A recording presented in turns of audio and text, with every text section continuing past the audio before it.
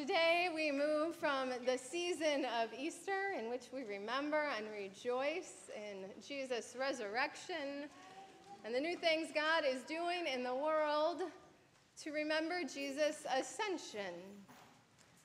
We do so turning to the book of Acts this morning, and by way of introduction, we note that the book, the Acts of the Apostles, shares authorship with the Gospel according to Luke.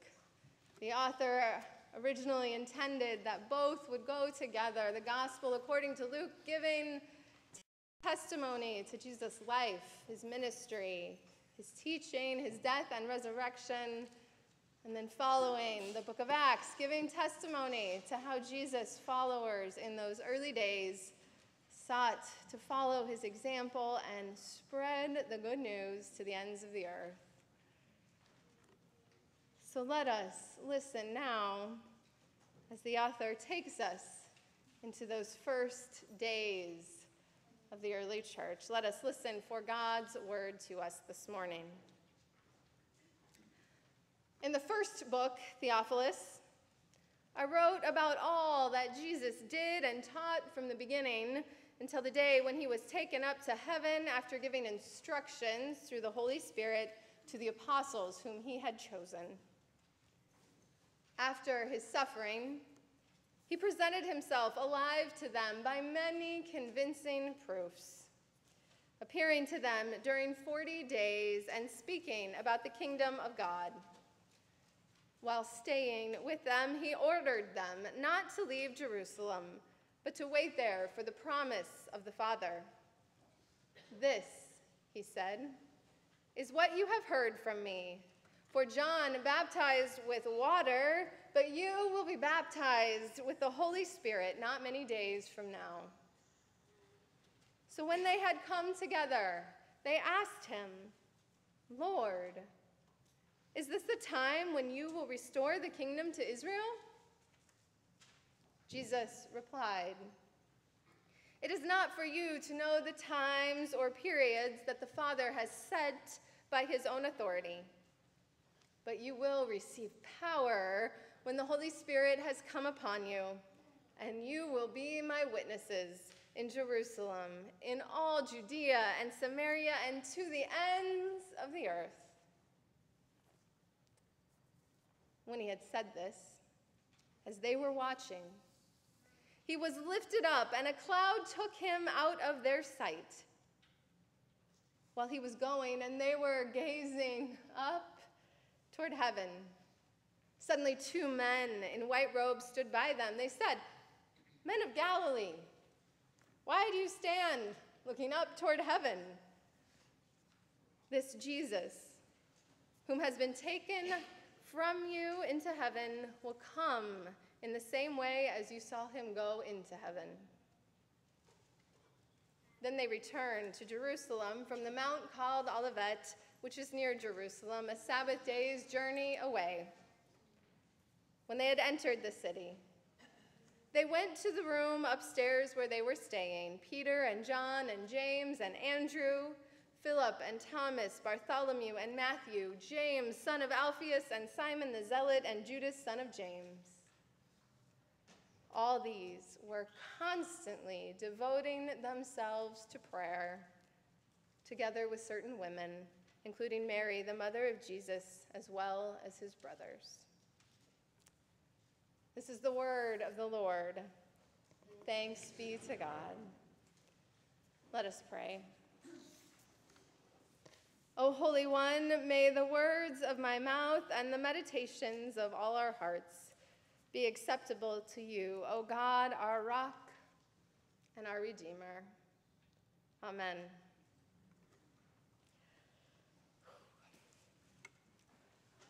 So here we are, deep in the midst of transition. With hearts full of love and gratitude, my family and I are preparing for what's next. We're preparing to say goodbye to all of you in just a week's time. We're preparing to move, to start new jobs, to begin a new chapter in our lives. The love and support that you have all shown us during this time is unparalleled. Thank you. Thank you. Thank you. I can't say it enough. Thank you. Yet, even as we say goodbye, I'm acutely aware that you too, as a family of faith, don't do that to me, Heather. Don't do that to me. I'm going to lose it by the end of this sermon. Don't start me now. I'm acutely aware that you all, as a family of faith, are also preparing to start a new chapter, to welcome a new pastor in just a few short weeks. It's really happening. Her stuff is already in the office, I promise.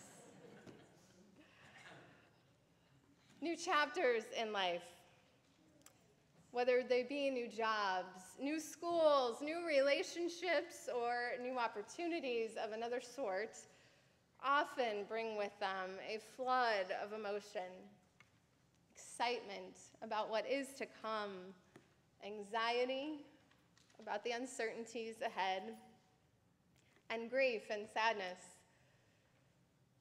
for the relationships and the opportunities that are changing or ending or morphing into something new. I suspect that Jesus' early disciples had all these emotions and more as they watched Jesus ascend into heaven, as they watched the cloud of divine presence take Jesus from their sight, as they embarked on a new chapter in their lives. Until the day of Jesus' ascension, those early disciples had done their best to faithfully live out their calling, to be disciples, to be learners, to be students, to be followers of Jesus' example. But as Scripture reveals to us, just before his ascension, Jesus issues a new call to the disciples. He says, "You will be my witnesses in Jerusalem and in Judea and Samaria and to the ends of the earth." Jesus calls the disciples to become holy and completely witnesses, apostles, messengers of God, proclaiming the good news of new life made possible through Christ, carrying God's love and God's desires for wholeness to all people. And they're to be witnesses not only at home, in Jerusalem and Judea and in the neighboring country of Samaria, but to the ends of the earth. It's no small call. It's a big call. It's a grand new chapter in their lives.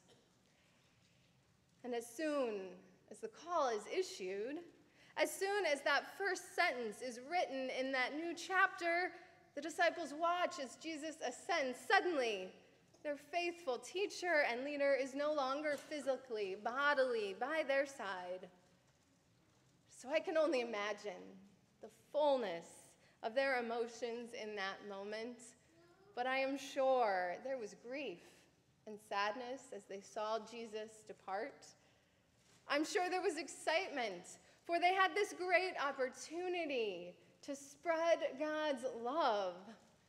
And I'm sure there was anxiety, for it was an enormous call. They must have known that. They must have known that their reception was uncertain. If I had been one of those early disciples, facing such a grand new chapter, with all those emotions swirling within me, I am certain that my first instinct would have been to start making to-do lists and checking my calendar and scheduling out how I was going to do this grand new thing. How am I so certain? Because, shocker to no one, that's what I'm doing right now. This big new chapter ahead, new job, new home, new community, a big move. My to-do list and calendar have never been so glued to my hand. But strikingly, While the early disciples may have had the same instinct I do, that many of us do in a culture which ascribes worth based on achievement and rewards those who are seemingly the most productive, the early disciples choose a different path as they begin the new chapter before them. They calmly return to Jerusalem. When they enter the city, they gather in an upper room, and there, Scripture tells us, they constantly devote themselves to prayer. In this, they were following Jesus' example. Before Jesus to start his public ministry, he went away to pray in the wilderness. Before Jesus faced his time of betrayal, denial, death, and resurrection, he went away to pray in the garden. Time and again, Jesus modeled the importance of prayer when embarking on a new chapter in life. And so the early disciples follow that example, devoting themselves to prayer. French philosopher Simone Weil says, prayer at its heart is attention. Attention to God. Attention to God's presence, to God's leading, to God's desires made known through Scripture, through the mystery of silence, through the witness of the faithful of every time and place, and through the stirring of the Holy Spirit in this time and place. Prayer, attention to God's presence and leading is an important discipline of faith at all times, but particularly in the tender times of new beginnings. Beloved people of God, with new chapters in faith and life before us, what might it look like for us to follow Jesus' example, to follow the early disciples' example, and in these days, constantly devote ourselves to prayer? How might each of us pay more attention, deeper attention, fuller attention to God's presence, to God's leading as these new chapters begin? Can your morning cup of coffee or the red traffic lights along that commute or an afternoon walk be your call to prayer?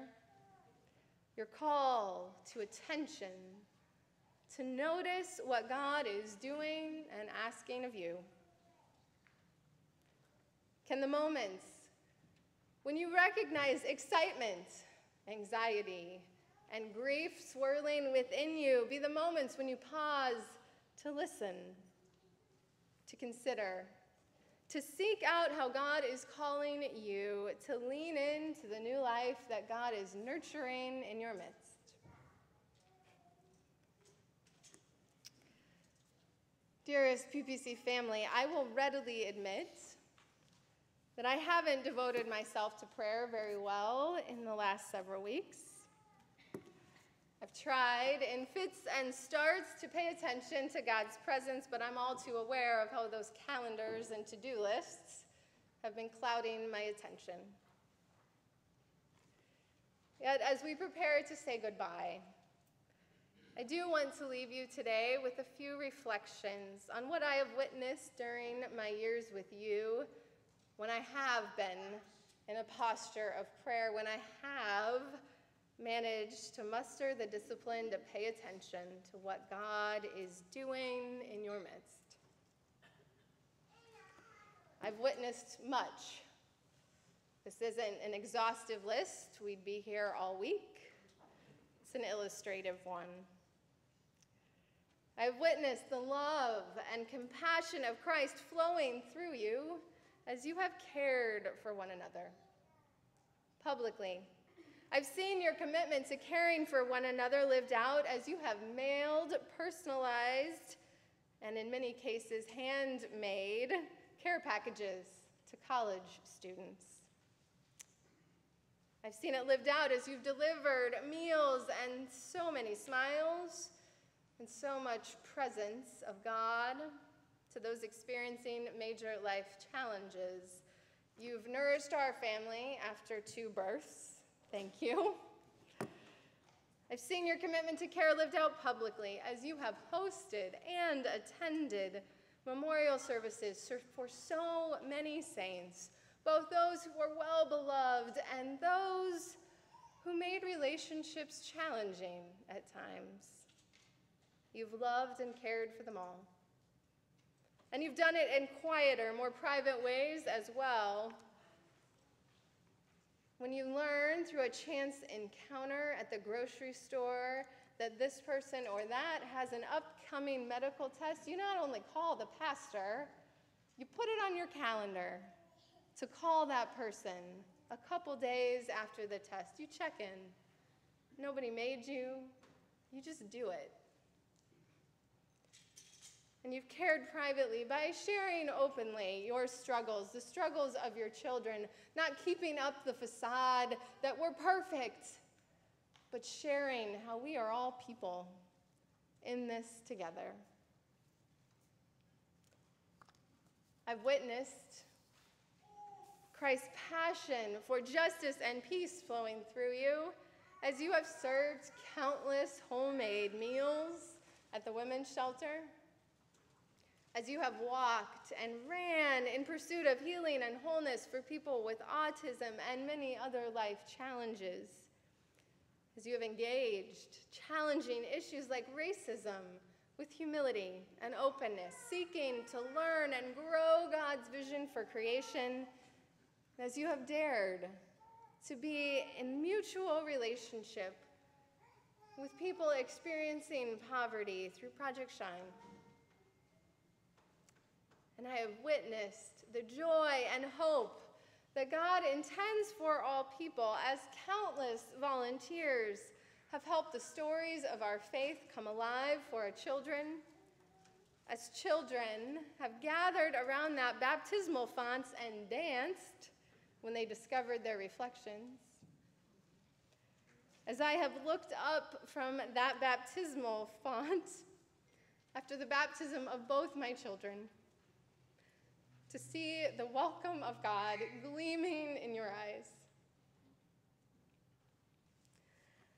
As young and old alike have stood in this pulpit or in this sanctuary and through words or through silence affirmed and celebrated how God has touched their lives. And as the familiar strains of Silent Night have echoed in these walls amid your candlelit faces,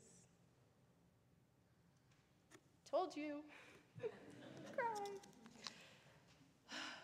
All of these things are evidence of the Holy Spirit alive in your midst, just as Jesus Christ promised, saying, you will be baptized with the Holy Spirit, and you will have power when the Holy Spirit comes upon you. All of these memories and more will go with me, and they'll strengthen me for the next chapter ahead, and I am grateful. And it's also my deep hope and fervent prayer that these memories, that all the memories and moments we have shared will bless and strengthen you as well to follow where God is calling you next. I hope that they will inspire you to continue the challenging work before you, to follow where God calls, to devote yourselves to prayer, to pay attention to what God is asking of you. Maybe so, by the power, the mystery, and the blessing of God. Thanks be to God. Amen.